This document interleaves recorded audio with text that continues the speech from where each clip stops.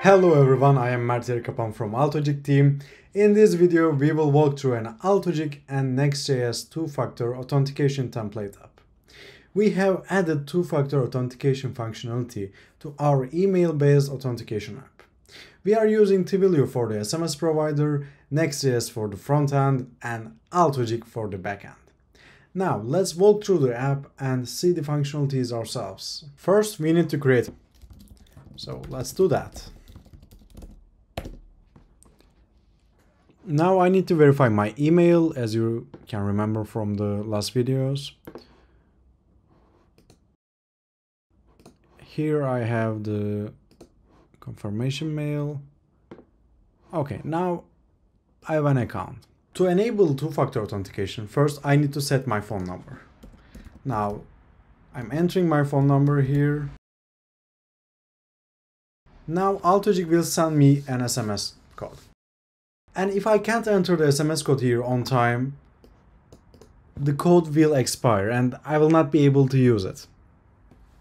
Now, when I enter the code here on time, it will set my phone number and the phone verified field on my user model to true. Okay, now I have set my phone number and now I can change my phone number if I want. Let's keep my two-factor authentication disabled and try to sign in that way. For that, I just sign out and I am entering my credentials.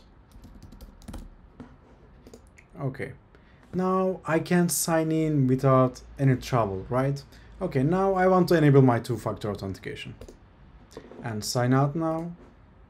Now let's sign in.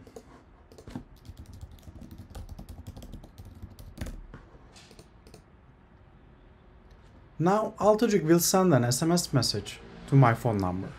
I can use the code in that message to sign in.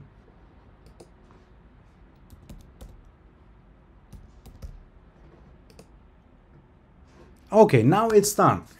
Thank you for listening. This was all. Don't forget to check out the GitHub repository and the written tutorial on Medium. See you soon.